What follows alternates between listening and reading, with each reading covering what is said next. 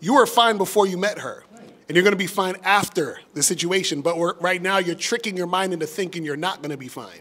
Click the link below and get your tickets to the Game Kings 2, The Definition of a Man documentary screening that's going to be held in Miami on October 26th, 2024. You'll be the first to watch the documentary, and then after the documentary, you'll be able to participate in a question and answer session with the Game Kings live. Space is limited, so click the link below and get your tickets now. Here's the thing, right? I'm the type of guy, I can be in a relationship with a woman for 5 years, right? The first 4 years could be beautiful, right? If the last year was shitty, that's the only year I think about. I don't give a fuck about them first 4. Right? So when a relationship ends, I think about the shitty shit. So I'm not going to miss her. You know what I'm saying? Now, your thing is, and one thing I'll talk about is compatibility, which is existing in harmony with no conflict. Based on what you told me, the harmony was not there and there was conflict. So you're no longer compatible with this woman. So you're missing superficial shit. Okay? At the end of the day, when you have a woman in your life, right, and I said this earlier, she has to go with the flow of what you got going on, not against the grain of it. Right? So all you're going to do, for all you guys that's ever been in a situation where all you do is fuss and argue with your woman, y'all motherfuckers are not compatible. Okay, people think it's normal. Oh, man, I just heard she going through some shit. No, it's not normal to argue with people. You know what I'm saying? So you're dealing with a woman where you miss her now. There could be some deeper shit other than how she looks. Right? And it could be the sex. Who knows what it is, right? Or it could be maybe you're having trouble getting women who were as attractive maybe, and you're wishing, you know. But I'm going to tell you right now, she wasn't good for you, brother. You know what I'm saying? Yeah, that's the bottom line, man. That's the bottom line. Oh, yeah. That's the bottom line. That's the bottom line, man. That's all you have to think about. Right. It's like, was she truly compatible with you?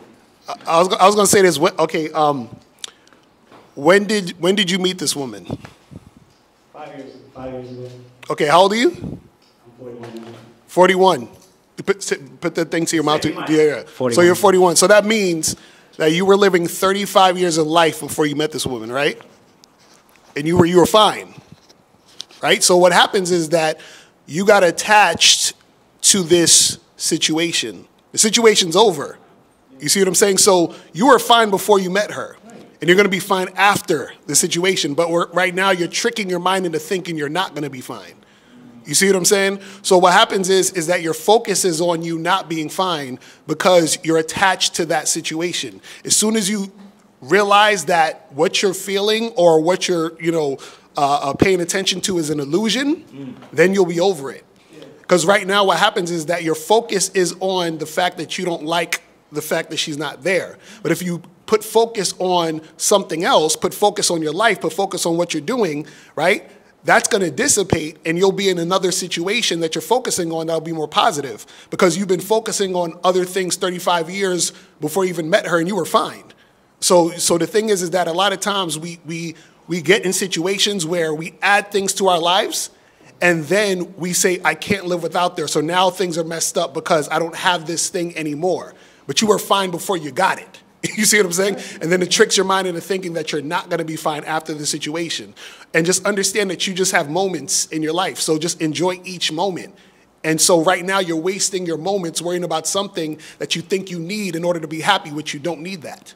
You see what I'm saying? Let me say this real quick. Enjoy it until it's no longer enjoyable. Right. Exactly, right. Appreciate you, man. I can take the dick off the table based upon my standard. You aren't gonna get hold of this dick if you ain't being the woman I need you to be. You need to realize that you need to cook, clean. You gotta understand that you're not the only woman. And if you can accept that, that's fine. That's just the beginning because you gotta work hard for me because I work hard for me. So that means if you get with me, it's not gonna be easy street because I need to be satisfied because it ain't no happy wife, happy life bullshit. It's happy Steve, happy Steve. Being strong with self, understanding who you are, that is the biggest defense to bitch-ass weak men. And there's no excuses for the men not to be strong. But see, there's so many forces. And then so many men are embracing weakness. I can't stand weak men. Like, I don't like to talk to them. It's hard for me to talk to these losers. I've always been a winner at the winner's table.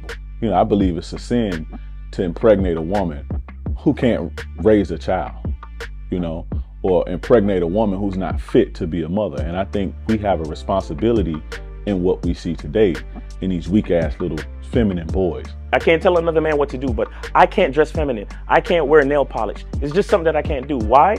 Because if I'm walking down the street and somebody's having trouble with a flat tire, I want them to feel that they can come to me and ask me, hey man, could you help me out with this? Because those are the type of things that a man will help out with. So I need to look like a man so they can know where to come for help. Yeah, it is such a thing as toxic masculinity in the minds of bitch-ass motherfuckers. Talk about masculinity, assertiveness, authenticity, transparency. How can a guy who's straight up and honest with what he does be toxic? If the media can train you to think something bad about it, you hear the word and you want to instantly have a certain reaction. You stop thinking, you start feeling. And when people learn to think and feel and not think through their feelings, that's when they can evaluate a person holistically. And they can say, is this toxic masculinity, or did I just hear something I didn't like? And why did I not like it? And they only let me go within myself to see why. I don't never look at no motherfucker and say, oh, that's a toxic masculine motherfucker. I never ever had, I didn't even know, that was an invented concept from a weak motherfucker that was like, I'm just tired of this motherfucker trying to tell me what to do and bully you over me with this bullshit. What's going to make you successful is just understanding who you are and getting your mind right and being happy with who you are. That is the thing that's going to really make you successful. Because after you get all the toys, after you get all these things going on, you've had sex with all the women you want to have sex with, you traveled all the places, you're still going to be you, and you're going to always come back to you.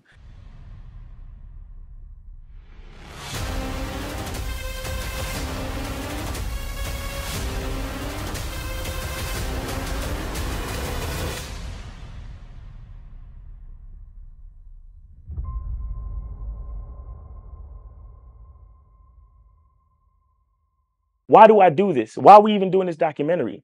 I want guys to be in the best position possible. There's no way that I'm raising my voice or calling you a bitch ass nigga because I'm trying to hurt your feelings. I'm calling you a bitch ass nigga because you doing bitch ass nigga shit. And if you continue doing bitch ass nigga shit, you're going to end up in bitch ass nigga situations. You get what I'm saying? So when I call you a bitch ass nigga, trust me, it's because I love you.